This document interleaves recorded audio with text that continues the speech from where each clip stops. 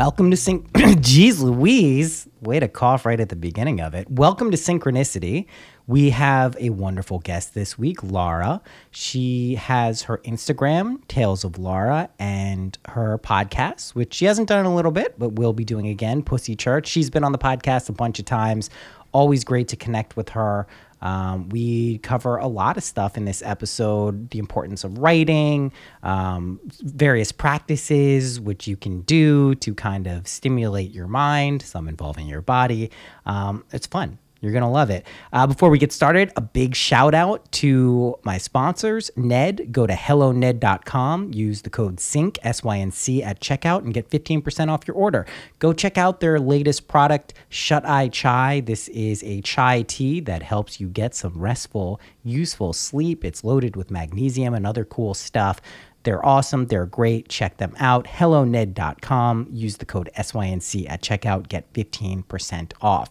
We're continuing the Imagination Illumination thing we've been doing. That's going great. We're having a lot of fun with it. You can catch that on the Patreon, where we're kind of like following up with each other and holding each other accountable. And we're doing live streams every Thursday. So if you've been on the fence about the Patreon, this is a good time to join. We're actually doing stuff. I'm on there. It's fun stuff. And we got the live stream like really sorted out. So it's like actually working. We're having fun. It's good times. Readings are open. You can check those out on the website, syncpodcast.com/reading. Slink. That's not a way to say that. /readings. You can also go and see the links on wherever you're getting this podcast. There's a clickable button. That's it. Go check out Lara, primarily on Instagram. She releases a ton of stuff there. You can go check her out at Tales of Lara, Lara. That's it. I'll see you on the flip side of this episode. Cool stuff.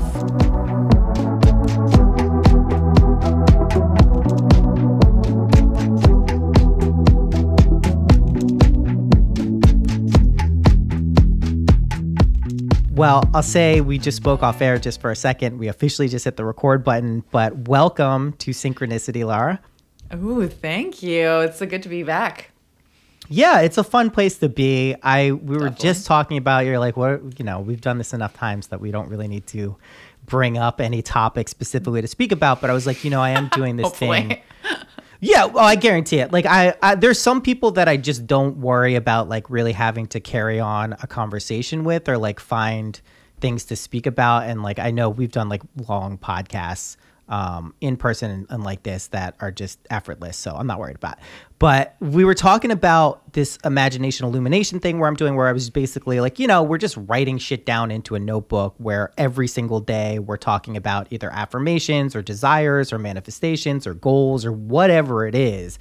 And I was like, the power of writing something down and then having it expressed, via your subconscious, your soul, whatever you want to call it, seems to be like an acute relationship. And like, I noticed that, and that's why we're doing it again. And then, of course, as I'm saying this to you, I'm realizing like you write shit all the time. And you were like, I have 150 notebooks. So I do. But I started writing when it's so funny. I looked at my notebooks this past summer or something, I organized them all and I was like, so strange. I started writing with 11, so it's been a bit, like it's been a while. Yeah. I mean, and so you've been writing about, I'm sure, a lot of different things in like your life and just also like, the stuff you write for your, the aspects of like the erotic kind of exotic stuff, that poetry. So what have you notice? We'll talk about what's going on in our lives, like, and just kind of the craziness of everything else and weed that in. But I'm just wondering, like, as a meta thing, what have you noticed, like, the relationship is between the stuff you write down about your life or about what you want and how that is ultimately expressed on the screen of reality? It's interesting because I think you kind of mentioned this before we started recording, in a sense of like periods in your life where things click differently, and I think with my writing, it goes in phases. Like sometimes writing is a little bit more to get myself through some kind of manifestation that I'm not so happy with, or kind of manifesting future things. So I do see kind of like an ebb and flow. I mean, I write all the time and I write everywhere. I write in a notebook a lot, like every day nearly. With a pen. With a pen, yes, pen and paper, always. And then anywhere else, like, the Note app. And I just write on little pieces of paper because there's a lot of thoughts that I have.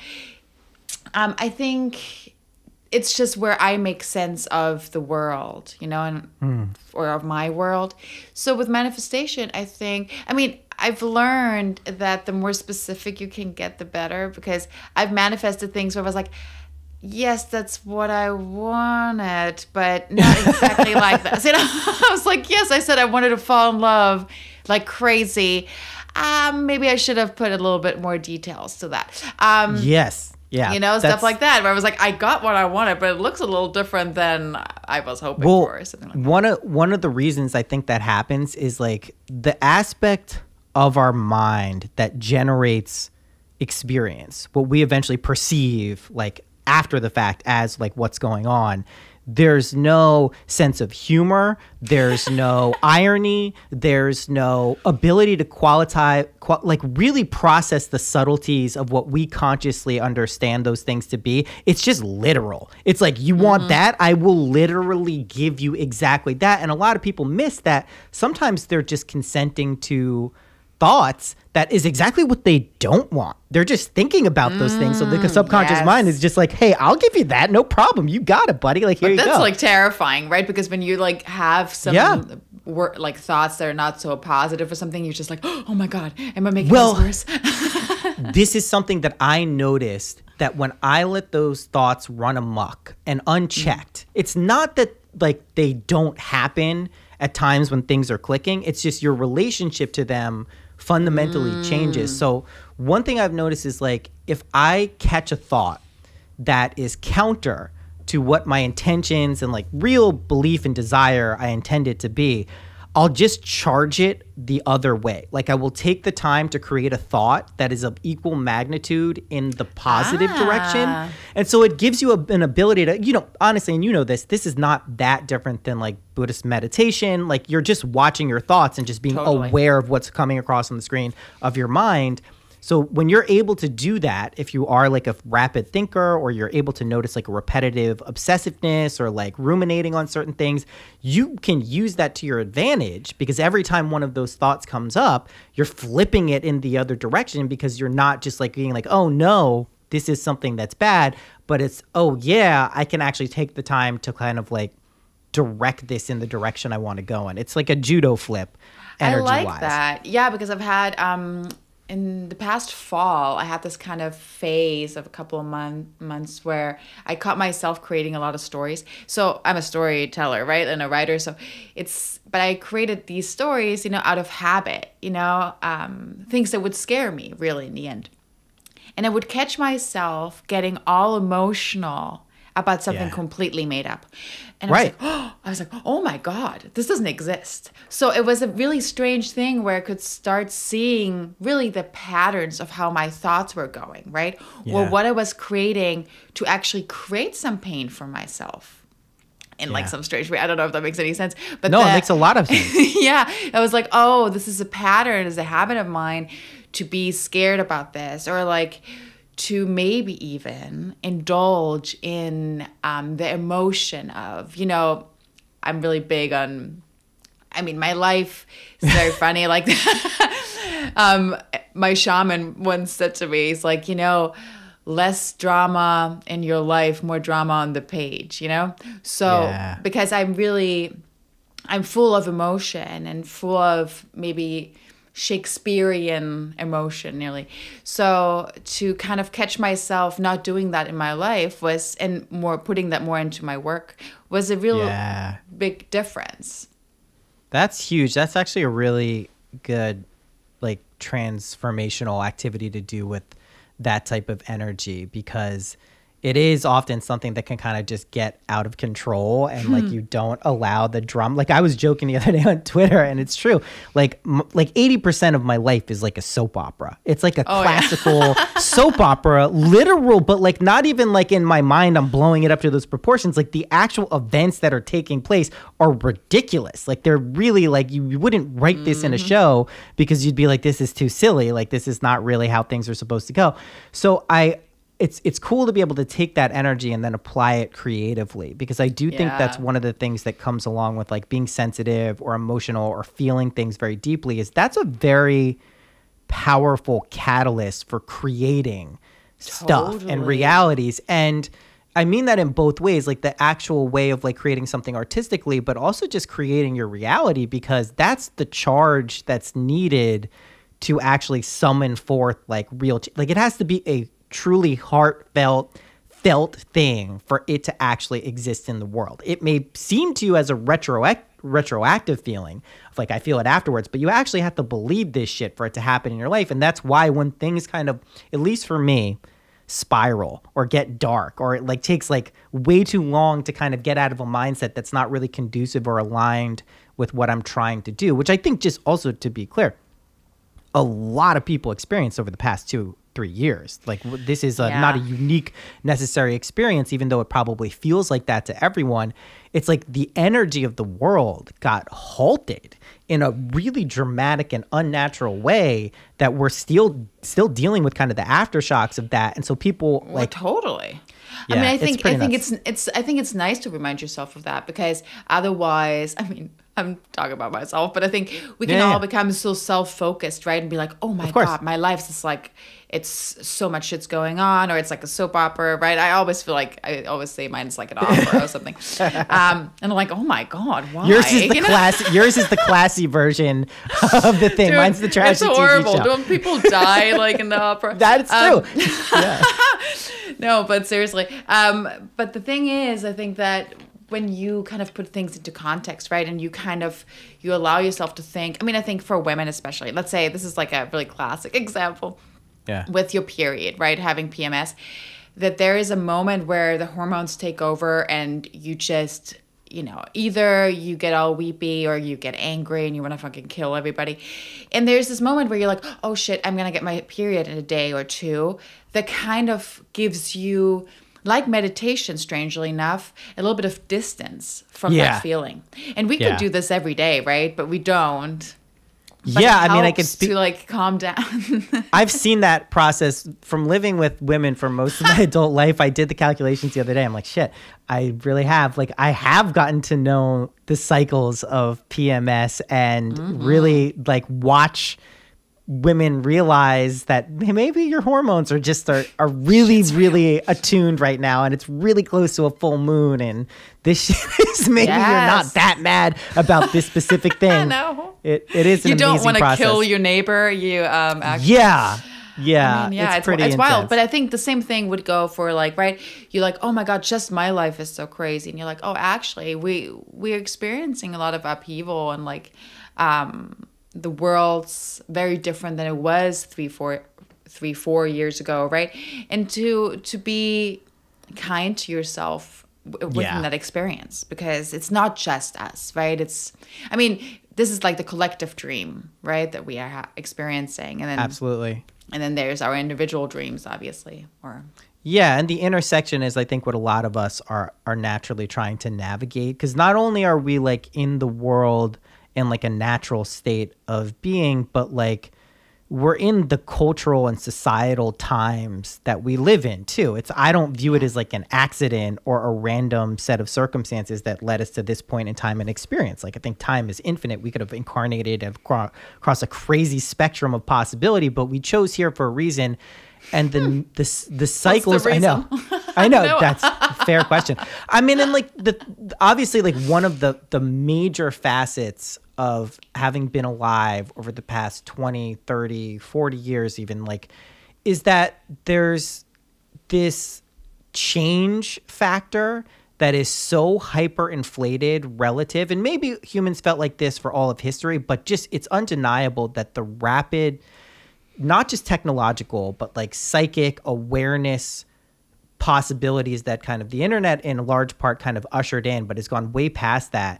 It's changing what we view as like culture and society in a way that like is almost like it's breakneck speed. It is it is so fast. It's so crazy how quickly things can turn on a dime, and consciousness can now be crystallized and focused in such an apparent way in various directions. And I think what that really points to, or at least like the point of it is to recognize that intersection of like where you are consenting and creating this collective dream and phasing in terms of awareness and making that like a kind of central role. So it is, of course, like I always play this kind of like dancing game in my mind when, you know, it's like self-centeredness or being selfish. It's like the reason you are that, if at any points, and that shouldn't have a negative connotation most of the time, is that's your only reliable, consistent reference like 99% of the time. Yes, like and kind of source of control, right? In the sense of like, of course, I can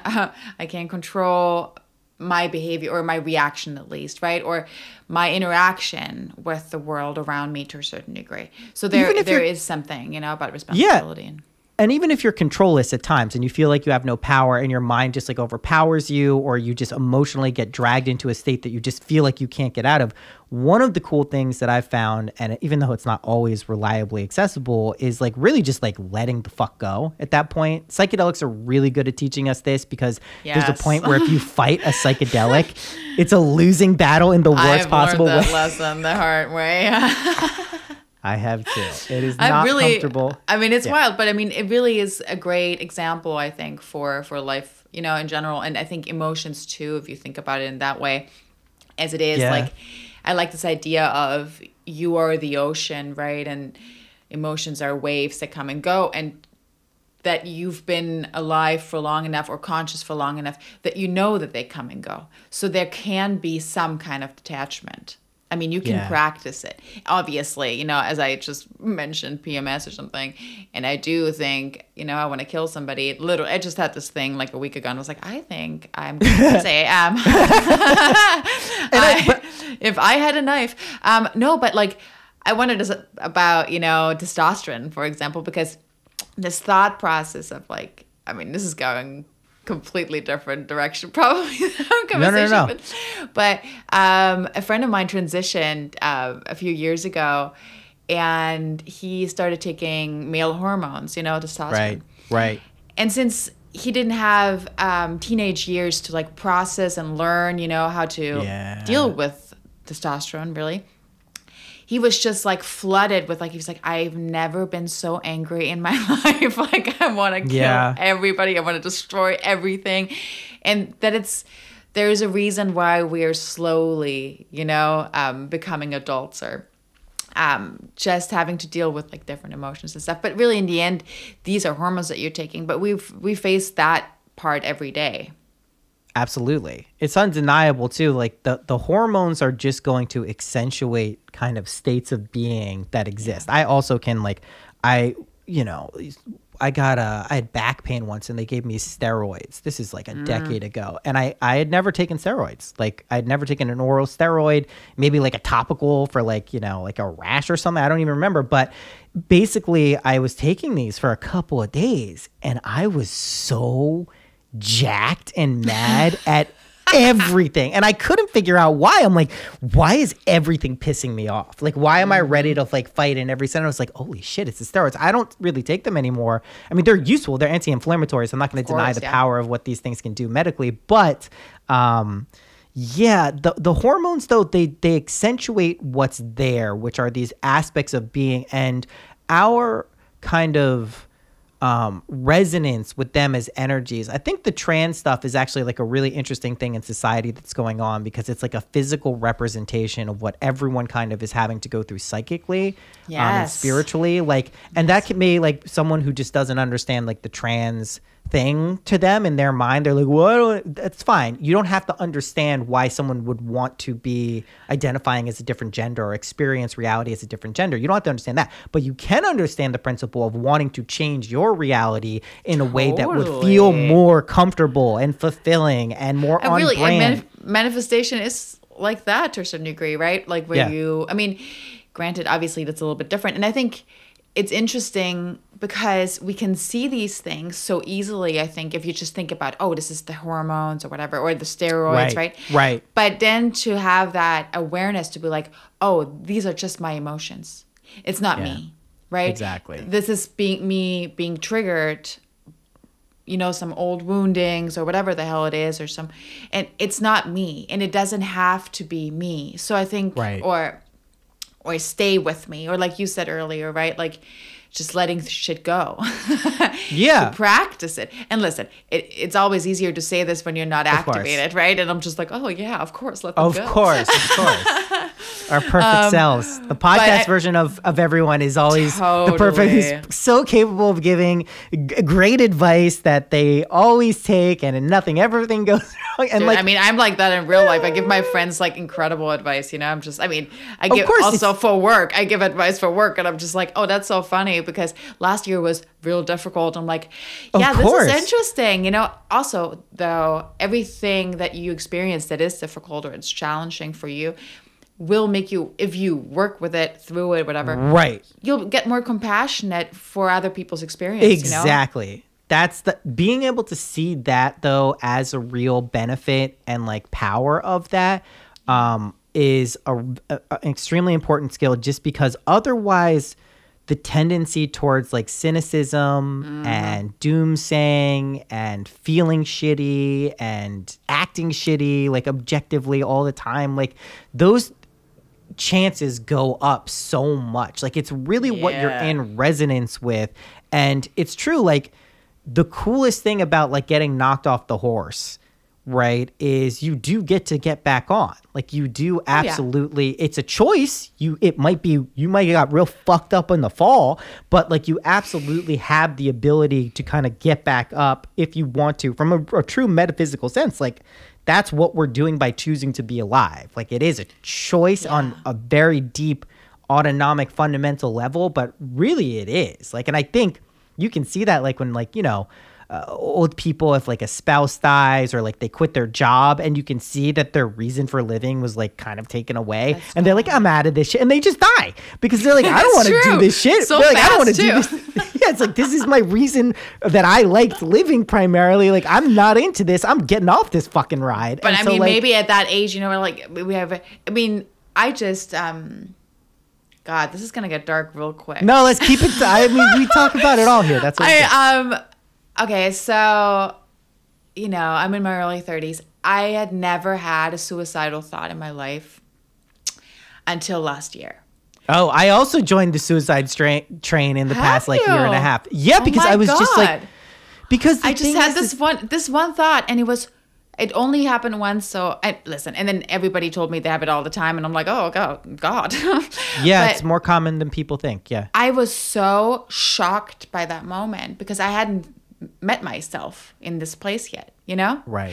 Maybe you can just put it actually in like an interesting, now in retrospective, obviously you could be like, wow, I haven't met myself there yet. Interesting. That exists, right? As long as you don't do it. And I didn't have a plan or anything, right, to do it, but I just had this moment where I was like, or a thought. I don't, you know, I went through a really heartbreaking breakup, gut wrenching, and I was just like, oh my God, what am I doing here? Like, I don't. Yeah. For what? What is this for? Yeah. What's the purpose? Yeah. What's the purpose? But maybe since I'm not 80, I was like, okay, well, this is shocking me, like into life, back into life, right? This thought like scared me so much that I was like, okay, this cannot be it. You know, which is a healthy reaction. I don't mean to say that in like a clinical sense. I mean to say that like you're here because you want to be. So until you decide to absolutely not do that, you are making that decision continuously, just from an experiential point, like from a very deep kind of like out of world, higher dimensional sense. Like that is a choice that is being made by your being to incarnate in this perspective. So a healthy reaction to a thought, which I've also, you know, had at times, they're fleeting. I have a similar reaction in the sense that it feels not resonant with my being. It doesn't feel like something and an energy I want to reside in and feel is worthy of living in. But I do think it's important to come into contact with stuff like that, because it also does give you the perspective of someone who maybe really is feeling like that a lot of the time. There's not like you can do something necessarily. I think ultimately that's a choice that like an individual makes on like a very deep level. So it's not like you could prevent it, but being able to experience that depth of kind of despair, hopelessness, like just kind of depression it's important to be able to touch those places because it does give you a healthier and more well-rounded kind of view of what it is to be alive, because we can forget that shit. You know? I mean, in some kind of a sense, if you can see it with more distance, it is just experiencing all the different facets of being human, right? And despair and hopelessness are aspects of consciousness and of being alive, right? In that moment, you're just like, well, ha ha ha. I don't really care about it. Yeah, but right. I read this book, Eros and Pathos. Oh, cool. And it's about, well, it's like Jungian, Jungian psychology. Oh, it's amazing. And he writes about love, basically, and a lot of different aspects. So I don't agree with everything he says, but it's very interesting to see how much people, I mean, listen, people have despair about a lot of different things, but if you just like look at it like heartbreak or love or something like that, right? Of course. How much really us humans like thrive off connection and integration and like becoming one and then becoming two again, and these aspects of us. But when you experience this, whatever it is in your life, right? Some hardship, let's say, just because it's easier that way, and maybe also because of those years that we just had. You can really teach yourself, right, different things, like how can I be there for myself, and how do I support other people when I see them going through it? You have a different reference point. Otherwise, if everything's amazing, you're just like, oh, you're feeling bad? I don't know what that is. And that perspective also allows you to move through situations more like with more agency and control than you otherwise would have. And that means that you're not immune from the suffering that is life, if we're looking at it in the Buddhist lens, but your ability to identify and resonate and recognize that as just kind of not a bad thing, but a place just like any other. And then recognizing you really do on a fundamental level, when you get familiar with this ability, choose which states of consciousness you ultimately embody. Like, that is really a choice that we all make. Now, there may be a myriad of reasons and situations and challenges in our life that we're like, well, I'm still working on these. I'm still working on this one. But they're nevertheless that kind of challenge. This just from going through challenges and kind of overcoming them. That is like the solution or the resonance or the sense of fulfillingness. You're looking at it through like in that realm, right? If we were looking at it from like an astrological sense, it's in that house. That house probably has the energy that you're being asked to deal with in that specific way. It really is like a powerful kind of, because once you surrender to that, you then weirdly at least get to acknowledge and deal with it from like a real place of like foundational support, like in balance. Like otherwise you're like fighting against this thing that seems to get bigger and stronger, the more you try to kind of tackle it from a certain level. And yeah, it does kind of like what I've been focusing on, at least with all these writing prompts and things that we can do on a daily basis to kind of focus ourselves is noticing like my reactions to things that I'll write down, not only in the moment, but over time as like a series of kind of reflections that I can look at. Like, well, I remember on that day that I didn't believe this shit at all. And now, I feel like this is the easiest thing in the world. Or, oh, this thing happened in between there that reminded me that this is possible. And that kind of reflectionary thing, like in writing, is actively what our minds are doing on a regular basis. It's how we're actually creating this kind of place we call existence and reality. It's so fascinating with writing, I think, because, I mean, for me personally, since I've been writing for so long, so for me, sometimes it's really like aspects of my experience start making sense when I start writing, right? So right. In reflection, they start making sense. But I think there's also a part of like an uncensoredness that I taught myself with myself, in a sense that I think a lot of times you start writing or you don't do it very often, and you think like, oh, who am I writing this for? Or how do I want to see myself? How do I want to represent myself? Instead of oh, anything I write today is not me necessarily, right? It doesn't like define who I am. So in that sense of purging and then replenishing, you can do all of it on the page. Right. Right. So I think it's such an incredible tool. I mean, listen, I don't know. I would like to hear your opinion. I think some people might, writing is easier for them or makes them feel better, and some have other outlets or something.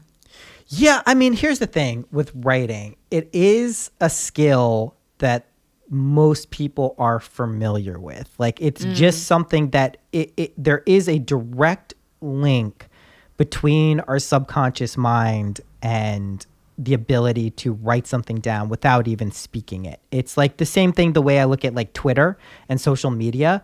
When you remove this ability to be in the company of people and have to think about the thing that you're going to say before you say it, even if it's a split second, it's a decision you're making, that's a very powerful moment. When you eliminate that and you can just write it down or tweet it out or write something out, there's a different process entirely. It like fundamentally changes the equation of what is being transmitted. So I think it's something that everyone possesses the ability to do in large part. You know, Correct. If you're illiterate, I'm sorry, there's still a way you can do it. You can do it through voice and other things. It's not the only way. It's just that you can write down something, and that process of focusing and ideally imbuing it with a sense of intention. Yes. That's very powerful. It's also relatively like its simplicity relative to its power is like something I definitely resonate with in life is like, if it can be easy and powerful and not like completely destructive, I'm into that. Like that's something I enjoy that. It doesn't always have to be a hard slog to get the jewel at the top of the fucking mountain. Sure, once in a while, but like I do like the simple kind of powerful things, ways to change reality. And I do think it serves that function. Yeah, I think so too. I mean, listen, it has a lot of functions, but I think there is, you're right. I mean, there's a simplicity of just, and you're there by yourself. It's like a nice place to be, the page.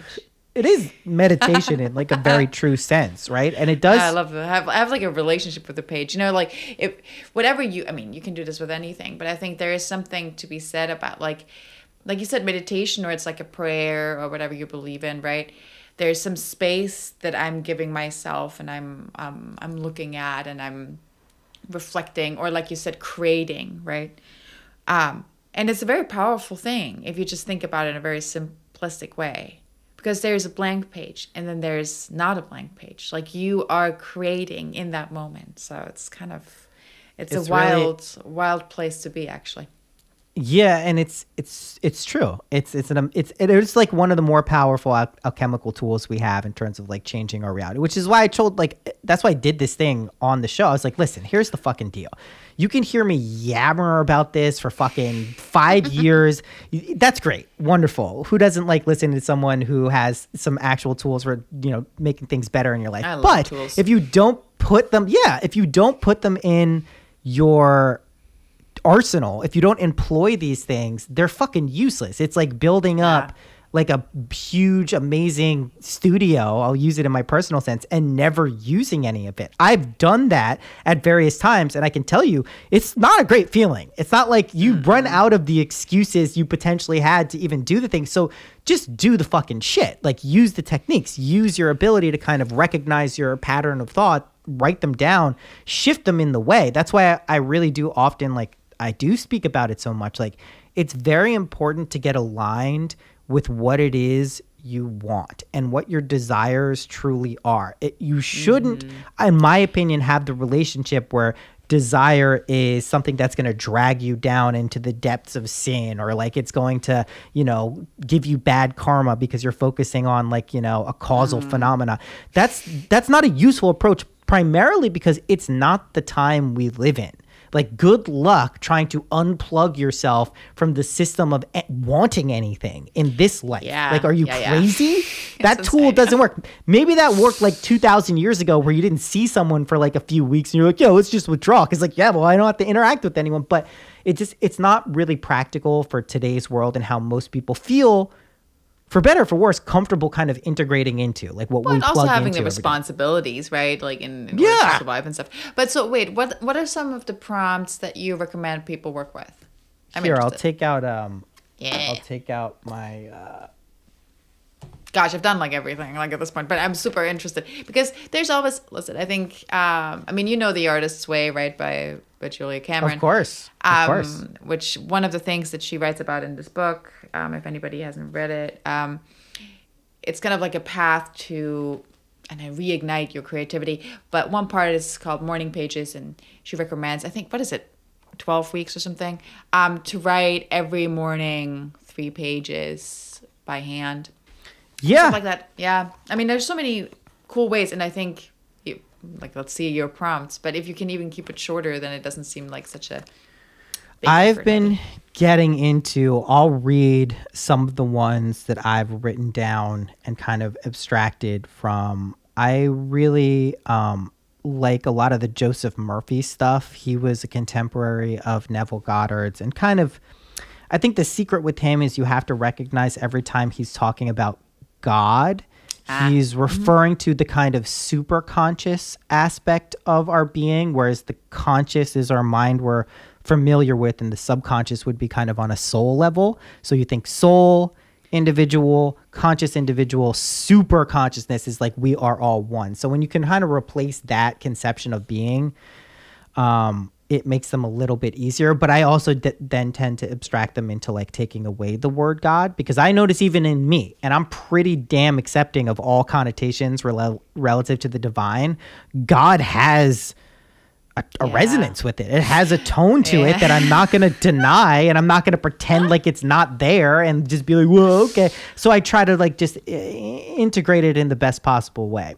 Totally. So one of the ones that I like to focus on is a very meta kind of skill, which I think is good, which is I have the power to create my own reality, and I use this power wisely to manifest my desires and goals. That's it. It's simple. Okay. It's to the point. It's reaffirming some aspect of creation that you are good at, and it's focusing it on things where you would naturally want achievement in those levels. So desires and goals. Here is another one. It's the same one there I wrote. So that would go to, here's a good one. Yeah, these are totally affirmations that are literally not meant to have me creatively express myself in a way where I'm just like free writing, like kind of in the artist way type thing.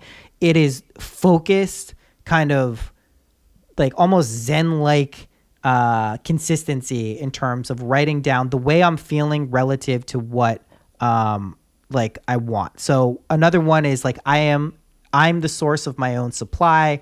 All of my needs are met at every moment of time and point in space, right? This is another one. Infinite intelligence guides me in all ways.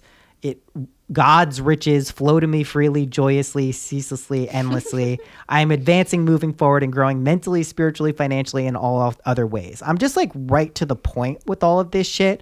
And then what I'm saying, like, this is what I want to get across with like this type of exercise is just as important as the writing of it down, it's recognizing your internal reactions to what you write down are. That's what I just wanted to say. You have like an emotional connection or something, right? Yeah, you have to have an emotional connection. And you have to also be aware if there's a little voice in your head that's going, bullshit, not real, stupid, corny, whatever it is. And if this were true, why is my life like that? Yeah. Yeah, because you need that to be kind of a booster. And one of the things I write almost after every kind of like day's worth of doing this is, all right, I know these truths are sinking into my subconscious mind, and I know and believe they will grow and prosper in their kind, like basically just kind of advancing that way of thinking, because it's one of the few things we actually like get to kind of communicate with our subconscious. Is like, this is one of the ways. There's a lot of other ways. There's music, there's arts, there's sex, there's all of these things. Sex is an incredibly powerful one. And I mean, I'm sure most people notice the connection between kind of creation. But I think most people don't really use sex in that way. I mean, listen, probably. Out. I mean, I think they can and they should. I mean, it's kind of what my work's based on, really, obviously. If people don't know, I'm an erotica writer. But I think, You're biased towards one direction, but it doesn't make it any less valid. And it's super true. Like, it's also something that's we've talked about this plenty of times, but like the taboo nature and kind of sex being suppressed as kind of an expression of life for such a long period of time, totally naturally imbues it with kind of this power that's there. Yeah, I mean, there could be, though. I mean, obviously with sex, I mean, and listen, it's kind of similar with the affirmations, right? There could be a lot of things that come up within you that happen through conditioning and through society and like maybe experiences that will keep you from being able to use your sexuality in this kind of life affirming way. Right. Which then is just like, it's actually nice if you start listening to yourself, right? Also, same thing, like thoughts of shame and, self-censoring and fear. All of these things you can work through, right? And you'll have to in order to get to a place to use sexuality in a transformative way. But in that sense, it's just also a tool to growth and a tool to connection and a tool to get to know yourself better. And a drive. Like, there are very few things in life that really kind of make up most people. And regardless of how you're expressing that kind of drive or suppressing it, whatever it is, it's there. I mean, it's there. That's why it was used for oppression, right? Because it's so easy to handle most people, right? Right? In a sense, yeah, of course, because it's one of the, 3 things. Like, you breathe, you eat, you fuck, you sleep. It's an important part of life that, like, even if you're having no sex and your views on it are as, asexual as they come, it's still something you have to grapple with. It's still something that exists. And you still call it asexual, right? There's still a relation to it. Exactly.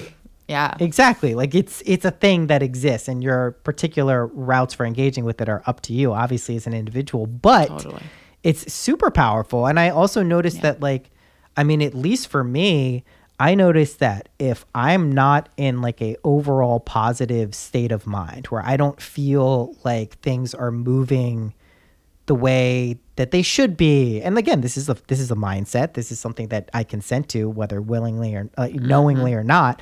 Yes. My sexual drive goes way the fuck down. And it's not that it's just that is also something you can use as both a barometer and as a tool to kind of rev up other aspects of your life, because it unleashes kind of like the fire or like the fire element that allows kind of things to get going and move in a lot of ways and like a very root primal level. And that's like a really good catalyst for kind of getting energized about life. So there is It's an interesting thing, because I think sexuality is always going to be, or this is my theory anyways, I think it's a mirror of your emotional state always, as it is a mirror of your relationship with a partner, or several partners or whatever. But I think there's something after my breakup, or whatever, it was difficult, but there was a phase, like, I'm a very sexual person, in case nobody's heard me before talking about this, but and I've used my sexuality also a lot to like get in touch with my body and spirituality and like a lot of different things. But there was something about, like, I was so heartbroken that like my body shut off, and I was like, oh my God, who am I? Like, I was so confused. I was like, what is going on with me? Who am I? And then I give myself a break, because I think there's something about also accepting, or like listening to needs. And if the need is like, hey, listen, right now you're not going to have sex, or right now you're not even going to touch yourself, that's fine. Yeah. And I think after a couple of weeks or 3, it was 3 weeks, I remember, because it was like really so strange to me. And I was like, okay, what am I going to do? Right. Even if I don't really feel like it, is there some ways that I can get in touch with me physically in order to soothe me, to make myself feel good? And if that's only just like oiling my body, right? Because I think there's something in like despair or depression or something, or fear, where you have out of body, right? You like suppress a lot of it is very outside. You're out of your body, totally. So in order to get back into myself, I started these kind of like breathing techniques and masturbation techniques, where I started manifesting things in some kind of a sense, kind of a mindful masturbation. Like I didn't think about another person or watched porn or something. I was just like, okay, what if I start touching myself and I just think of like what's happening sensation wise, right? I'm like, like a real meditation. Just paying attention. Yeah, exactly. Same thing. Just paying attention to my body and being like, okay, I feel it like tingling here. Oh, I feel nothing right now. I feel numb. Okay, what if I touch this? So I went into these places and it was really wild because I started having, it sounds so nuts, I don't know. But I started having like nearly like a little bit psychedelic visions, in the sense of like I was just getting into a place where it was more about colors and moving energy around within myself. And it really helped me just to be there with me and start loving my body and get back into feeling, And so then basically you're telling me you figured out a practice to get super high from masturbating. Is basically what I'm hearing. Basically. But it all came from like very on brand. Grief, It's super on brand. I mean, also just from like a real standpoint, that's fucking cool. I mean, I can tell you in all my years, I never thought to do anything even close to that. I mean, it's like that's like a novelty almost to approach it in a different way, which is cool because again, this is something that like anyone theoretically has the power to do.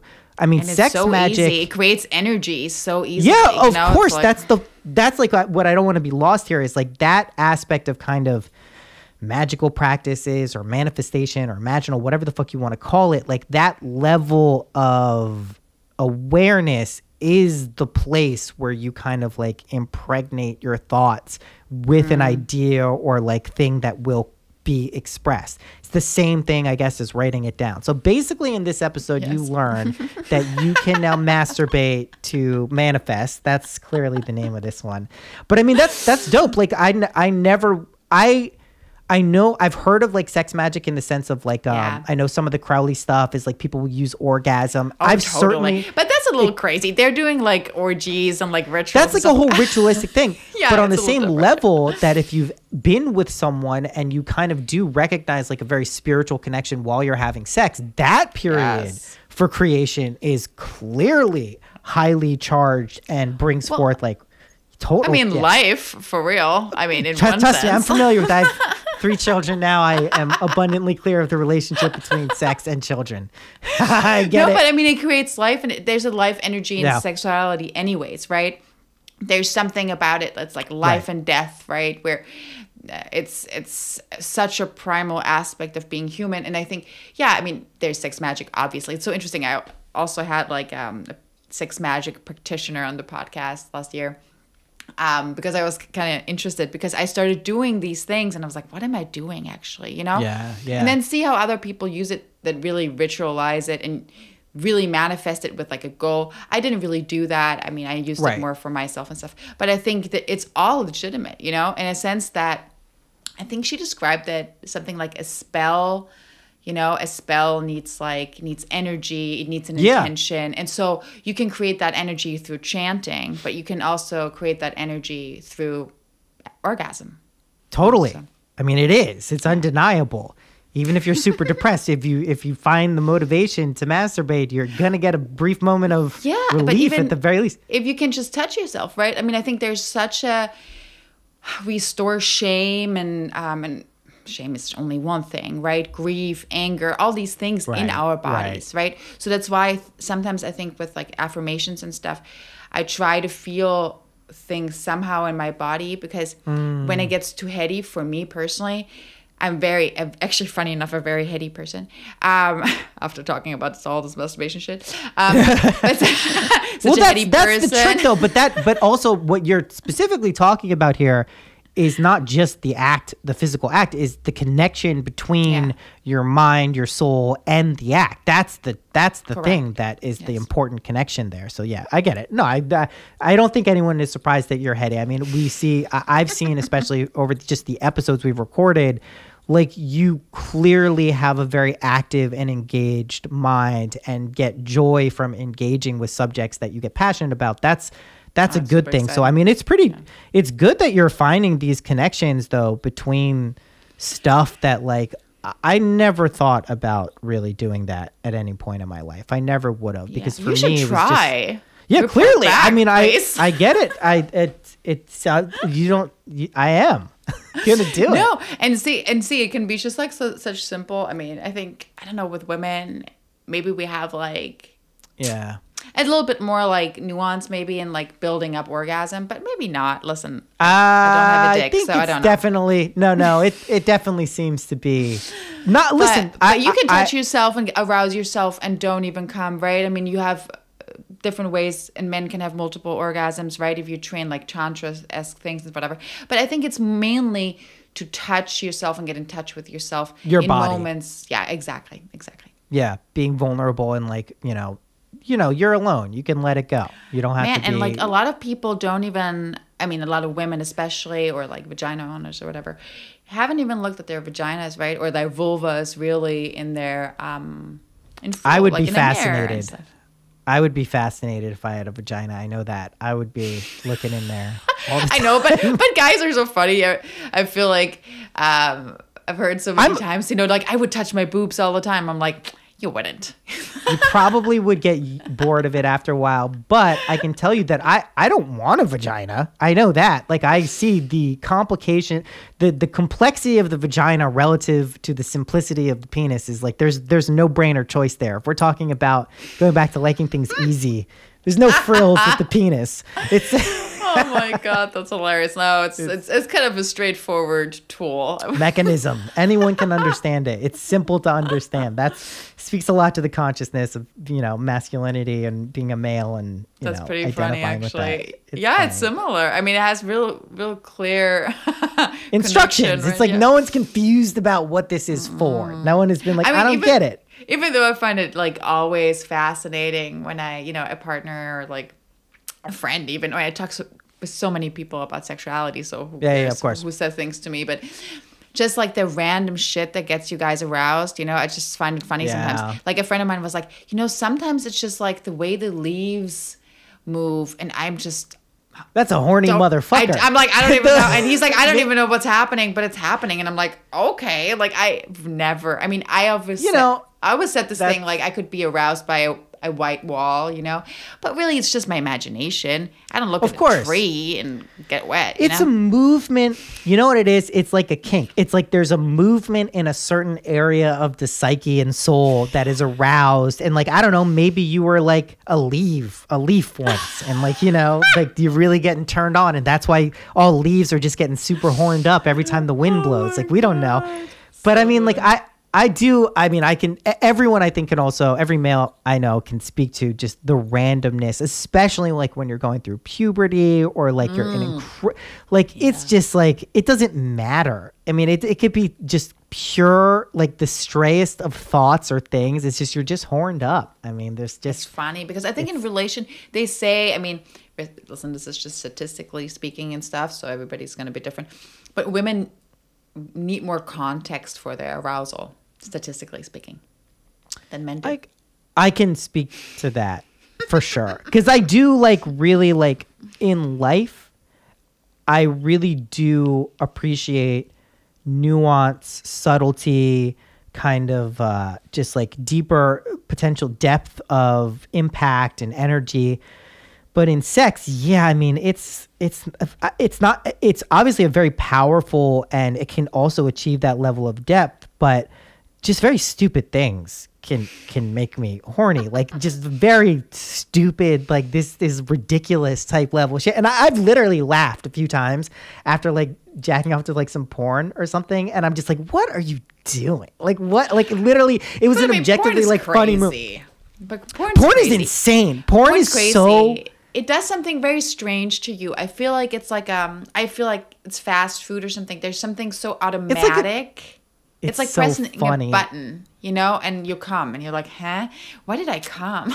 I've definitely laughed. I just remember laughing a few times, being like, this is too funny. Like I don't know what kind of porn did you watch? I don't even remember that specific one, but it was something just probably so stupidly ridiculous that just like like, like a really crazy fat person, just like something like, but gross, like meant to be gross out stuff. And I'm like, how did I get here? Why is this happening? I followed a stray thought somewhere, and I'm like, this is like a woman crushing a man. I'm like, well, I don't even like this. You want to hear really, actually, like I've told this before. Yeah, exactly. But like in a weird, gross out way. And so like, I will tell you a really funny story. I don't know if I've said it on the show or to you before, but it's one of the defining moments of my college career. So I went to a music school. One of our final projects in all of our various classes had to be kind of a composition for each class. And you had to record it, produce it, mix it, engineer it, put it onto a CD and then or thumb drive and hand that over to the professor. And so there's no shame if this is what you're into. I've probably watched, less than cumulatively like 10 minutes of it my entire porn watching career, but I had downloaded and stored some literally downloaded. This is back in the days, like early 2000s. We got to download stuff. You said stuff. CD, I'm like, yeah, CD. It's like burning shit. Exactly. So like I downloaded it and it was pee porn. It was just a woman getting pissed on. And it's like, standard prog fodder, like no shame at all. Somehow, and I shit you not, on this CD that contained my music project folders, the pee porn got put on to the CD. God. So now you have to understand the situation, right? This is not intentional on my part. I hand this in to this professor. I'll never forget. It was my Indian music synthesis professor. He was an Irish guy. And I get an email back and it was like, we need to talk. And I'm like, oh shit. Like, was this really good? Was it really bad? Like, what is it? Like, we don't know. Like, so I go into his office and he's like, you're going to see what's on there. I don't know how it got, I don't know if this guy thought I was like hitting on him in some weird way. Cause I've included, so which you would need to think from like his point of view is intentionally putting porn on a project folder. Like, how could it get in on there? It was like recent downloads or something. It somehow got imported. But he must have thought that it might have been a mistake. As soon as I get home, fire up the thing, realize what's on it, send him an email like, listen, dude, I don't know, like this is an accident. I was like, I don't even know if I know, right? Like I was like trying to explain like, I don't even like this type of porn. He just thinks I'm some sure. At this point, he's thinking I'm a psychotic person whose love of pee porn is so great that I have to share it with him, my professor. You're like, this is my favorite. Oh my God. That and so is eventually funny. explained to him. And I was like, holy shit. What the fuck is that? What if he liked it eventually? I mean, it could have got way darker, way weirder. I know that. I mean, to me, it was just funny that like something that like was not even like anything I really looked at. It was just like a curiosity somehow got shared with another person who there's no sexual relationship with at all. Like this is just like literally a professor at a music school. I would never think that's the person you share your sexual proclivities to. And thank God it wasn't a woman. Can you imagine? Yeah, it's good he wasn't a woman. I mean, it's good that he wasn't a woman. It would have been definitely bad. Don't do that. Double check whatever you're putting and sending. Definitely double check shit. Oh my God. I'll never forget that. It's an incredible story, I have to say. It's a good story. At least I got that of it. I mean, the amount of like, because you just get blind. I think the times in life when you get blindsided with like something that happened is always like a unique experience. Like I don't usually get blindsided in like a crazy whimsical way, but that was definitely one of those times. Kudos to him for reacting. I think that's the only way you can react in that situation. Like what else can you do? Like, I mean, you just gotta hope that this person, that's isn't insane. Yeah, but it probably depends on like how you were in class. You know what I mean? If you're already like I'm a normal person. Yeah, super normal. Like I wasn't. This person is super weird. You're like, okay, like this makes sense. If it's not a weird person, you're like, oh shit, maybe just. Oh man, I wish I remember that his first name was Kai. I wish I remembered his last name. I would send him an email and see him like, do you remember that time? Do you remember that time I put people in? You're like, did you watch it? I wonder how many clips did you get through? I'm just taking a survey of all the people I by accident said pee porn to in the past. Oh my God. But yeah, the mind goes off on tangents and you get Yeah, porn is nuts. It's just there's no Porn's limits now. There's no limits. I grew up in the age where porn was just starting on the internet, where it took like literally like an hour to download a JPEG that you could print out on the computer of like one pornographic scene.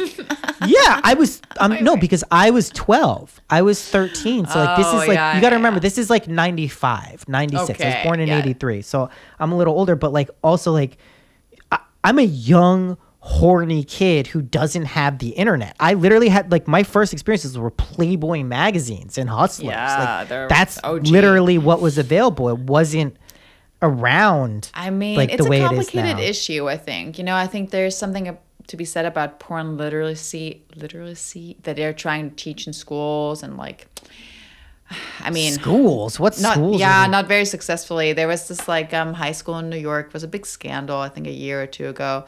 Oh no! Where they did a porn literacy class and all the teachers or all the parents completely flipped out. But I think there's something to be said about that. Your teenage kid is gonna watch porn if you like it or not, and like to help them understand what that is, and that it is fantasy and not reality, and like that it's male cis-centric, right? Who is it made for?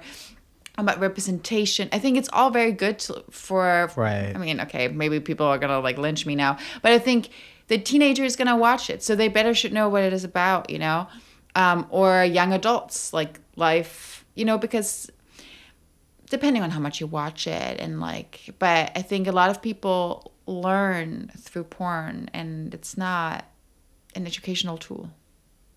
Yeah, it's not an educational tool. I mean, you'll learn about yourself. You'll learn about where your mind will go. You'll learn if you like porn or not. There's a function to it. It's so accessible now. There's no real barrier to entry. It can fulfill and kind of relegate a certain urge that can be very profound and useful in a lot of like real powerful ways in your life, some of which we've spoken about, but like it can reduce it to a very unconscious, not productive result. And like, yeah, you could look at like coming as just like cleaning the pipes or whatever, but that's only true in a sense if there's like some recognition of what pipes you're cleaning. It's not just like a pipe. It's not like it's just like there's this thing you're doing and now it's better. It's like flushing something down the toilet, but like that goes somewhere. It's filtered through something. There's a process here that exists. Be aware of what urges you may be kind of like satisfying, and also if you can use it in an intentional way. I mean, totally. I mean, I think this is about like living your life consciously or not consciously, in general, right? And so I think with intention, everything with intention will have like a different place, right? I had this thought the other day. I mean, I think about like living sensually a lot, like in some kind of a sense, in love with the moment or with whatever it is, right? Like somehow, I know this is always like I make myself crack up sometimes because I give things emotional relevance, right? Like objects, for example, or something, where I'm like, oh, it's sensual. I can make my food just to like feed myself, right? Or it can be sensual in it, or like try to be sensual or intentional in that moment. Same thing with the masturbation I was just talking about, right? And like you said, you could just like fucking come really quick because you want to sleep or whatever, which is totally fine. Or you can like try to see how your body feels. You can make a sandwich and like, I don't know, put no intention into it. Or you can right, or make a good sandwich. Yeah. Or make a good sandwich. Who doesn't know that experience of like really trying on a sandwich versus just doing the bare minimum? Love that I put sandwich is like the least sensual fucking food. Is it? You want to know what? You may knock the humble sandwich. There's few foods in my life that I enjoy as good as like a classic turkey sub. I will eat the shit out of a turkey sub and love that shit. I would put that in like my top 5 foods probably. It's not. Really? It's not flashy. It's not. But in terms of consistency, and you can have a shitty turkey sub or you can have a good turkey sub. You have with the stuff you like or the stuff you really just need barely to call it a sandwich. Yeah, it's a fair enough analogy. I respect sandwiches enough to give them that honor. But yeah, I mean, life is like that, no? I mean, it is, and that's where we kind of look to, or at least I look to. Like I've created, and it's 11:11 on 111. I just noticed that. That's fucking really? cool. Here. That's yeah, cool. You don't see that every day. But I have noticed like there is a real relationship between like just how you're feeling and what you want, the intensity of what it is you're doing and what you get out of life. Like I've really experienced some truly incredible, amazing things, but there have been times where I've felt like I have no ability or have no access to creation or, you know, being in resonance with my aspect of being. Sure. And it's at those times, I try to remember two things. One is without that frame of reference, you don't have to take it to the extremes I do, or, you know, you may at times, it doesn't matter. But without that reference point, you wouldn't know just how good and grateful you should be when things are really going pretty well, or just what you think is maybe okay. Maybe there's more to be grateful and appreciative of. Because I remember like one of the hardest trips I ever went through was like a year and a half ago, maybe 2 years ago at this point, where I took DMT, ketamine, nitrous acid, kratom, weed. Wait, all I was together? just going, oh my, yeah, all together. And you're was like, crazy. yeah, it was not smart. It was what you call very fucking stupid. I have like very deep reverence for psychedelics and like dissociatives. And at that night, I was just like, fuck it. I'm going as deep as I can. It was like, anyway, it did not end up well. But I remember as I was coming. Yeah. What a surprise. I remember coming out of it and really being out of resonance with my being very suspicious, feeling very bad, feeling like out of alignment, feeling just kind of really off. And it took like 5 minutes, I want to say, for me to really reintegrate into my natural sense of being. And the first thing I could remember when I kind of like reconstituted this sense of identity or resonance I have was like, oh shit, thank God I live here and not the place I just was. Like, because if that's on the possibility of living in that way, of like, holy shit. And I'm pretty sure it's just a state of consciousness. It's not like some foreign, crazy, magical thing that like I'm not going to touch again. So I just kind of, I touched it and I experienced it. And I think I actually got consumed by it. And that kind of played out over the course of like a year or so in my life. And I didn't recognize that monster was just like an own internal aspect of my being. Looking back, I can realize that at the time I had no idea what was going on. I thought I actually like encountered like parasitic entities. Who knows? Maybe also true. But anyway, who knows? But the point, who knows? But like the point is that the one thing I really have learned from that experience and being out of resonance or feeling like you're not kind of clicking on all cylinders is there's benefits to those periods of time. And one of those benefits is also being able to come out of it and experience that kind of rejuvenation process. That's something that really does always exist in part of our like spirit or soul or whatever you want to call it. And learning how to do that in a gracious way is, you know, really important because you will put yourself, and I do fundamentally think it's us as individuals kind of resonating with it. You will put yourself through some gnarly fucking challenges in life because you are trying to uncover this innate power. And then it becomes more of a choice rather than kind of something we're ushered through. And I say this all the time, like we're lucky to live here in temporal time where things are relatively stretched out and slow, because if every thought we had was immediately expressed in that moment of time and space, we would not be enjoying ourselves. Like that's a Bardo state. And it's really difficult. Yeah. No, that's not. But it's interesting because I think I agree with not even psychedelics. I mean, I've taken quite a bit of psychedelics, but like never, I'm so sensitive. I could never do what you did. Like, well, can you believe I haven't touched any of those substances since then? Really? Well, I had a little acid in Turkey, but like, you know, not going that deep. Yeah. That's the thing. Because I mean, it's just like, even when we were talking about that suicidal thought that I had last year. Yeah. And then talking to, you know, some people and hearing that that's a daily occurrence, you know, and I was like, oh my God, like that can also be a thing, you know, that is something that, and also people who are really, who've worked so much, you know, on themselves and on their own consciousness and stuff, and integrated it and learned from it. But yes, this to be able to have an experience that you then can come out of again, instead of that being your baseline. I mean, it's already something to be grateful for.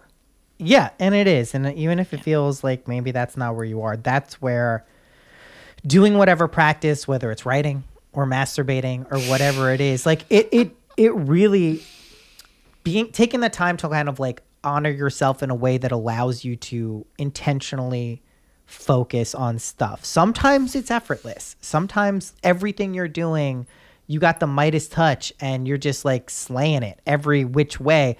But it's important to understand that even if that's something you're familiar with and you've experienced or you're experiencing, having the knowledge and wisdom that you gain from like when that's not the case is equally, if not more powerful, because it gives you a tool in which to approach reality where like you're not at its mercy, which is the wrong impression to have, because it is not anything doing something to you. It's you engaging with yourself, essentially. That is so crazy, right? Like, I think especially when we go, or when I experience something very challenging, right? To be then to look at that aspect of it being like, oh wow, okay, so if I am putting myself through this, first of all, what the fuck? It's not a fun feeling. Second of all, I mean, it really takes, I mean, it took some time for me to like see aspects of it and be like, oh, okay, I get it now. Or this is what I can get out of this, you know? And then it's very powerful, like you said, because I think, unfortunately, through pain, baseline humans learn more than, you know, if everything's just like going smoothly or something. It has to be... whether it's pain, there has to be some type of friction or dissonance. Yeah. Because yes, okay. you Dissonance just, is a nice word. You wouldn't have the ability to recognize resonance without it. Like, that's unity. That's just like super omnipresent, omnipotent, like view of time and space and reality. That's not what we're experiencing. We are an aspect of that. We are that as well. It's not that that's not our innate, like, natural sense of being. It's just like, we're not going to kid ourselves and walk around and pretend that we don't, you know, identify as something. Like, we're here in the story of our lives, like whatever narrative we're subscribing to, like, it is a reality for now while we have this perspective. So I mean, the ability to kind of shape that in a helpful way is something that I ultimately believe is possible for everyone.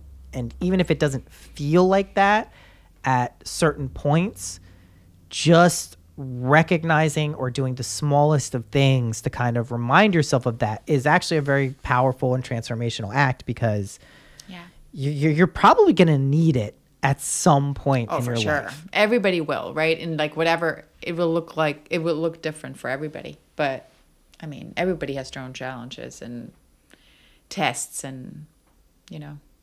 Yeah, and like a card that's been coming up a lot has been the 9 of Wands, which is the card of like the dude having the shit kicked out of him and the bandage around his head, and it's like, you know, he's like still standing, and like he's like holding this wand, and he's like, oh, I'm still here. I just, you know, and it's like it's one of my favorite cards, because it's like, it's a state of consciousness that like a lot of people can identify with at one point or another in their lives. It's like, I just been through the fucking ringer, like emotionally or professionally, or just like whatever issues financially, whatever you're dealing with in your life at any given time.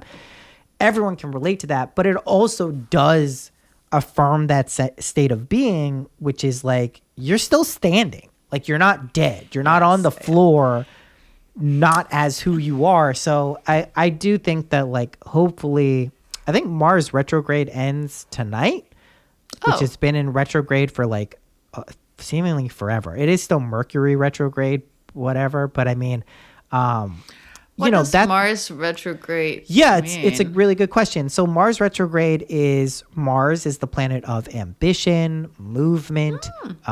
It is also the planet of passion, conflict, can be war if we're thinking in like Greek mythological terms, like Ares, god of war, associated with Aries, also the planet, the ram, the fire sign. So when it's retrograde, relationships, this can be intimate and otherwise, are often unstable, I should say. Like they may feel that more conflict can arise, but it's also a time for reviewing those periods of your life, right? So like the relationships that you're in or have been in, like there may be a lot of reflection there. But yeah, things can get confrontational at times. You can feel kind of out of whack as it relates to other people.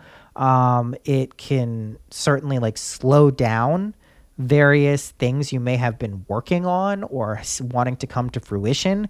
And, you know, it's been about a month and a half. It's not been forever, but just as an energy, if you kind of are in that realm, it certainly has kind of challenged things at times. It's always good to take off the challenges. Yeah, I like when planets move forward and then get on with their lives and they don't have to hang out in the same place. I'm looking at you, Mercury. It took down the fucking all of the flights today. They got canceled. My God, that's true. I saw that. The most classic Mercury. And it's not internet. It's just departure. Like you can't locally leave where you are. That's what Mercury is interfering with. It's like, nah, you're going to stay here. It's been a real motherfucker, this Mercury retrograde. I'm not going to lie. How long has it been? And when is it over? It's only been like a week. It's like over like another like 3 weeks. It's like forever. Seemingly forever. And like, you know, we blame a lot of stuff on it, but I do think it speaks to like the power of astrology is just a modality that a lot of people who take the time to kind of consciously look at what tools we have to reflect on ourselves and the nature of consciousness. Like the stars are pretty good ones. Like they do exist. They are being upheld by some level of consciousness. I don't think it's totally random. I don't think it's just like, oh, they're random enough of stuff exploding and then we find, well, they're still there. They're fixed in thousands of years of consciousness for people. That is going to have some metaphysical, result. So well, yeah, even if it's as simple as like the moon affects the tides, so why should we somehow be affected by it's planetary doing stuff with our physical planet and the energies from these planets. I think I like to do it from an archetypal sense. I always tell people this. I mean, I know in our readings too, I always try to remind people like this energy is you. It's not like there's some outside force exerting its will. So when we say Mars is retrograde, it's the relationship between that particular energy and your own perspective in life. You may have had the most productive, you may have been signing deals, getting happily married, whatever it is within a Mars retrograde period. They're not exclusionary. It's just that energy as like a theme for the world that we choose to be aware of. You can use that as a kind of tool within your own being to gain insight. Like that's all these things should be in my mind. They're ways to gain insight into the nature of our consciousness, which seemingly creates our reality. So it's useful. Absolutely. Cool. Absolutely. Well, thank you for coming on. I mean, thanks for having me. So lovely. Been super fun. I'm glad to catch up. Let's also catch up off air too. I want to hear everything that's going on. But I know we were talking briefly about it just before we go that you do have a podcast, Pussy Church. You haven't done it in a few months, but we were talking about just kind of not the challenges, but the ways of kind of like maintaining and sustaining a creative project that is done in a certain way and trying to make sure you find the right kind of passion to be able to do it, because it's not something that like, we're doing for immediate financial gain or like even like social gain. It's just something we like to do. So we didn't speak about it, but I know that you do have plans to bring something like that back in some format when you kind of get energized to do it. Yes. It's actually, it's somehow in the works. There's a couple things in the works in general that are super exciting. I can't really say so much about it, but I think with the show, yes, I'm going to bring it back. And I've already started working on it a little bit. It's going to have a little bit of a different format, and maybe some of that, like, mindful masturbation is going to come into it as well. And some erotica for sure, because I did some episodes before where I was reading erotica semi-live, I guess. And so I think it will go a little bit in that direction. So people have some tools maybe to I love it. Get in touch with themselves. Yeah. So, also, I was thinking you could, because I'm doing a lot more streaming, you could just do like the Sia thing where you stream but are turned the other way and like no one will ever see your face, but you can still do streams. I just feel like as a media platform. I stream on Twitch, and then if Twitch is down, I'll do YouTube. But Twitch, if you do the live streams and don't keep them up as archived episodes, but you can still download the files from the stream, but you don't get hit with copyright for music, for just whatever it is you may be doing. So I don't think that's like a sustainable approach to streaming, but as an initial approach where you kind of are just trying to express yourself in a way that like feels authentic, I find it to be a little more suitable. I think Amazon owns it and they just pay all the copyright claims that come through. So it's like, all right, whatever. Okay. I'll do that. That's cool. That's good to know. That's a lot of fun things. People can find you on Instagram, Tales. Where else? Tell people where they can find and engage with what you're doing, because you have been keeping active. Yes, you can find me on Instagram, Tales of Lara. I have a website, talesoflara.com. There you can buy my erotic poetry book, a lot of other things, like fun things, like erotic puzzles, like some merch, some other erotic magazines done by incredible artists. From all over the world, a Brazilian one from the UK. Yeah, just like real cool community. So yeah, come by, check it out. And Pussy Church, obviously. There's tons of episodes you can listen to when you haven't started yet, and it'll come back. Awesome. This has been super fun. And thanks for doing this. I know it's like later in the day for you there now. So it is right now, but it's not that late, and it's always amazing to talk to you. So thank you for having me. Thank you.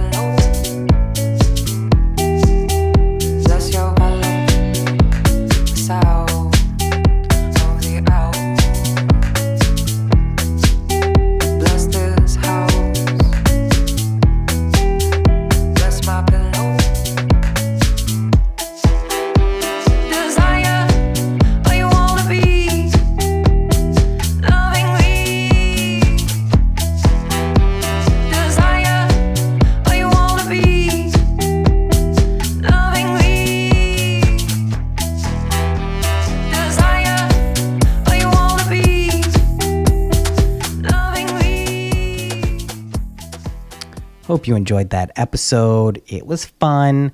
Go check out Lara on Instagram. And she, like I said, she has her podcast, Pussy Church. She'll be doing that soon. You know, sometimes I got to do stuff to stay engaged, and everyone deserves to take a break and find their kind of inner voice and share that.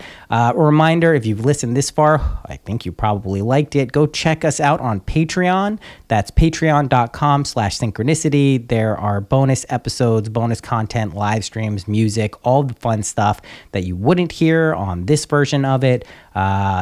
It's fun. Keep up with your writing shit down in your notepad. It's fun stuff. It's good times. It really does work. Use it in tandem with whatever other techniques you're using, but we're doing some shit. Happy Mars retrograde ending. Sorry, we're still in Mercury retrograde. I don't control the planets as far as I know. Probably do. Who knows? Okay, until next week, happy imagining.